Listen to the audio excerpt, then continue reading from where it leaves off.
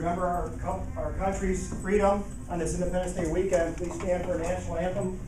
There will be a procession of emergency vehicles proceeding down the front straightaway with a flag that was brought back to us from Afghanistan by Phil Brezhnehan, our Chief of Emergency Services this weekend.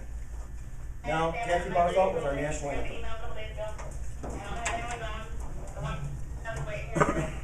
Oh, say, can you see by the dawn's early light what so proudly we hailed at the twilight's last gleaming, whose broad stripes and bright stars through the perilous fight o'er the ramparts we watched were so gallantly streaming, and the rockets' red glare, the bombs bursting in air, gave proof through the night that our flag was still there.